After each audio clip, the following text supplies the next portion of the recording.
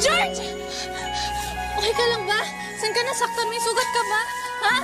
Sabi ko naman kasi sa'yo, huwag mo nang gagawin yun eh. Tignan mo, munti ka tuloy mapahamak. Nagkanala pa ako sa'yo. Ano, sugat ka ba? Starla! Starla! Okay ka lang ba? Gising, Starla!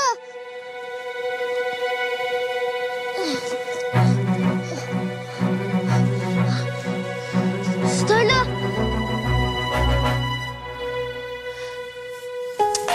Ba't ka pangiti-ngiti dyan? Nagbibiro ka ba? Hindi ha. Natutuwa lang ako na nag-aalala ka sa akin. Ibig sabihin man yan, may pag-asa na ako sa'yo. Hindi ah. Wala akong sinabing ganyan ah. Paano yan? Nakuha ko to. Sabi mo, sasagutin mo na ako.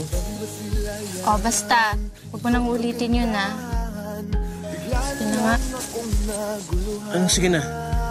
Ibig sabihin, tayo na.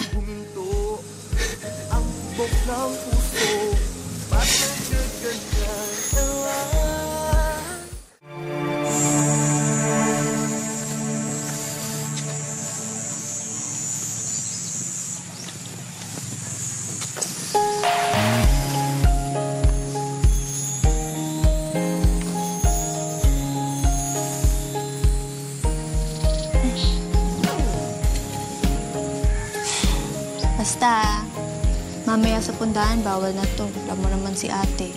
Sige na. Pero pwede bang kailan lang natin maglakad? Sige. Tara.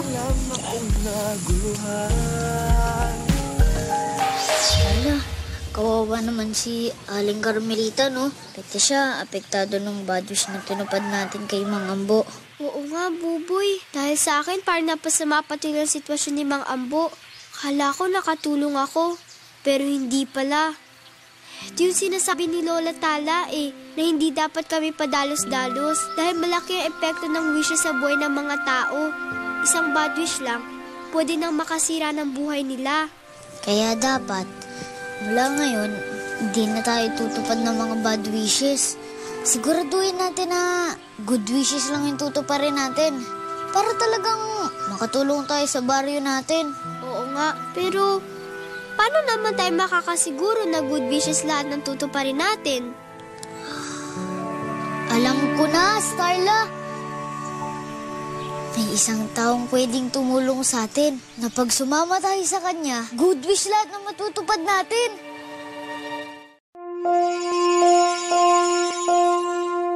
Hi, Kapamilya! Don't forget to like, comment, share, and subscribe to ABS-CBN Entertainment YouTube channel.